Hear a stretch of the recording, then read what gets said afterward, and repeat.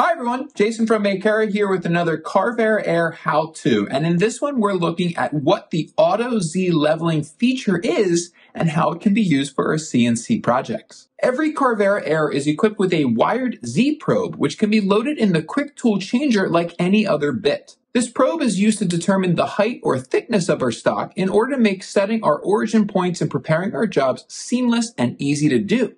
However, this wired probe can also be used to automatically level our stock too.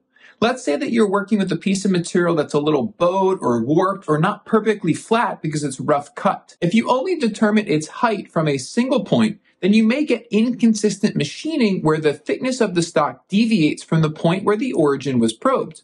But with Auto Z leveling on the Carvera Air, the wired probe reads the Z height at multiple points, then makes a map of your stock to automatically adjust the Z height during the machining process based on the curvature of your stock.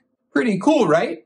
This is not only helpful when you're working with a rough piece of material that's not perfectly flat or something like extruded metal that's not perfectly square, but when you're working with thin pieces of material like thin plastics that are common to bowing and warping, and thin PCB material which also can start to bow and warp as it sits on a shelf for a long period of time. For all of these instances, Auto Z leveling will allow you to machine consistent depths despite the discrepancies that you might have in your stock thickness. So to demonstrate this, I have a coffee mug, which of course is curved, not flat, but the design that I've created is a flat 2D design.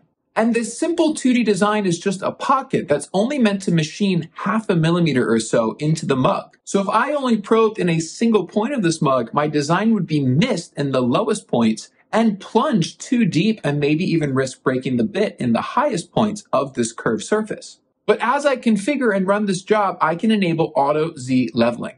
Here we can set the clearance height, which is how much the probe will lift before moving to the next probing point, and also the number of probing points for the X and Y axes.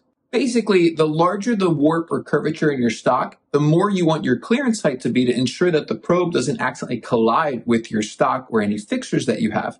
And the more probing points you have, the more accurate the auto leveling will be as it compensates for the curvature in your stock thickness and machines your part.